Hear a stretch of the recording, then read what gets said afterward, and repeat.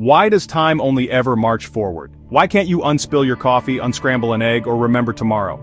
Let's unravel one of the deepest mysteries in physics, the arrow of time. First off, here's a weird fact. Most of the fundamental laws of physics don't care about the direction of time. If you filmed two billiard balls colliding, you could play it backward, and the math would still work out. But in life, things just don't go that way. You never see a broken glass leap off the floor and reassemble itself on the table. Why? The answer is entropy, basically a fancy word for disorder. According to the second law of thermodynamics, entropy in a closed system always increases, or at best, stays the same. Imagine a deck of cards, perfectly ordered, then you start shuffling. There are millions of messy ways for the cards to be, but only one neat, ordered state. So over time, things get messier, not neater. That's why milk mixes into coffee, not the other way around. But here's where it gets wild. The universe didn't have to start off ordered. After the Big Bang, everything was crammed together, super hot, super dense, and against all odds, extremely ordered. That's the real mystery. Why was the early universe so tidy, so low in entropy? Physicists call this the past hypothesis, and honestly, we don't have a solid answer yet.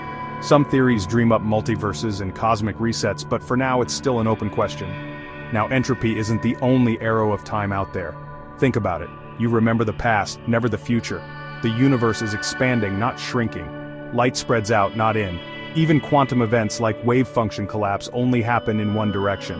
But all of these arrows trace back to, you guessed it, entropy increasing.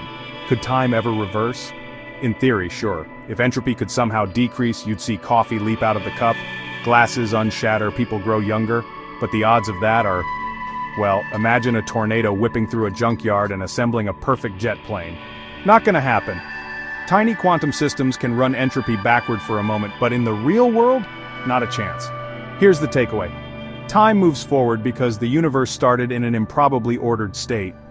And until we figure out why, the arrow of time will remain one of the most beautiful, haunting puzzles in all of science. Without it, there'd be no history, no aging, no memories, and honestly, no life. So next time you watch your coffee mix, remember, you're witnessing the universe's one-way ticket through time.